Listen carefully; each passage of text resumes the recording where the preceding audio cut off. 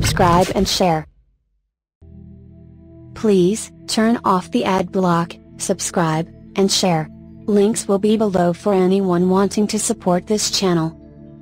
Hello everybody, my name is Craig Bennett and I'm the founder and owner of TechViews and Help, and today I'm going to show you how to kill a program on Windows with a batch file. This will kill it and restart it.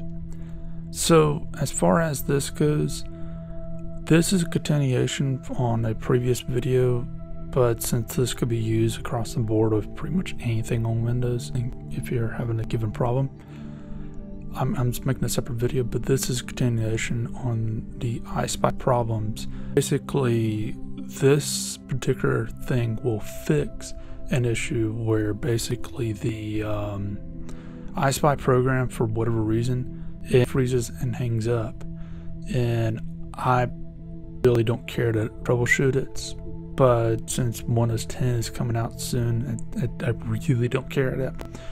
And I'm just going to hope that that fixes it. If it doesn't, then I'll troubleshoot it. But for the most part, in the meantime, I need to have a solution, especially since I'm about to go on some trips and stuff. So with this in mind, I need to have it where it actually works. So let's go open up Multiplicity, which is a network KVM. So in a previous video, I showed you the schedule, and this is basically making it where the software side itself on I-Spy, it shuts off the camera and turns it back on, but doesn't fix the freezing issue. So to fix the freezing issue, what we need to do is make a batch file and a task. So in order to make a batch file, just go wherever. I prefer to do it in Dropbox because I save all the videos and the layout and everything else in Dropbox. I as well just keep everything in the same place. Plus, if I switch servers, switch anything, I can reuse this as needed. So just go new, and then text document. Doesn't matter what you want to call it. You're going to delete in a second or two. And with this, what we're going to do is type in or copy in the following command, and it's task kill force melee whatever program. Now if you are trying to do some other program, this last part is what you need to change.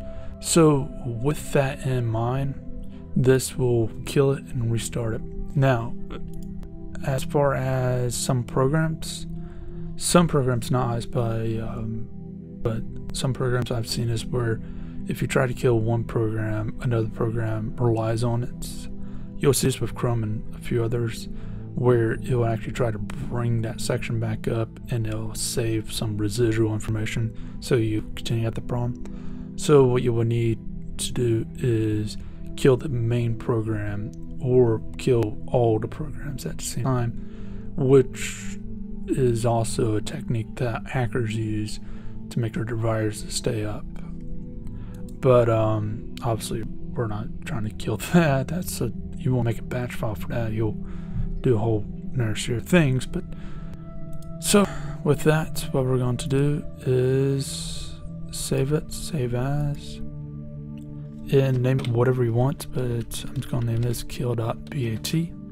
It's very important to name it .bat at the very end, and that says it's a batch file, and we have it right there. In fact, we can get rid of this because that's not useful anymore. And if we click on it, if you got the preview, you can actually see the program itself. We can double click on it to activate the program. I might end up having to censor out a couple of things. Let me, yep. All right, and closing that. So with that, what we're going to do is now make a task. So we're going to go in Task Scheduler, just search for it. It's already on your Windows computer. And then from here, we're going to create a task. So from here, what you want to do is name this. And we're going to find that program that we just made the batch file, and this will say what it needs to do. So from here, make sure it says start, and that way it and then go to triggers, go to new, and then daily, and recur daily, repeat hourly.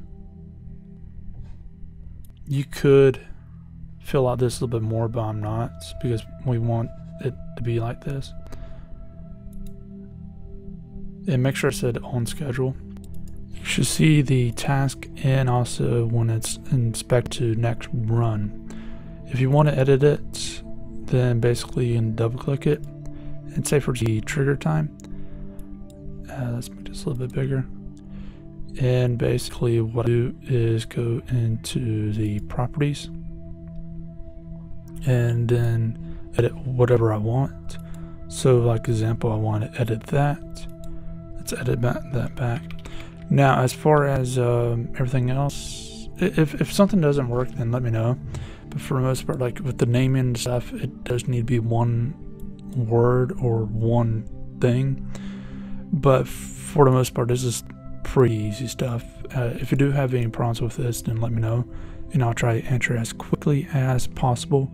And also, please let me know if you want to add anything on to here, and that might help me. So if you like this, please leave a like, subscribe, share. If you don't like this, then please leave a dislike and tell me why I suck fixing in future videos.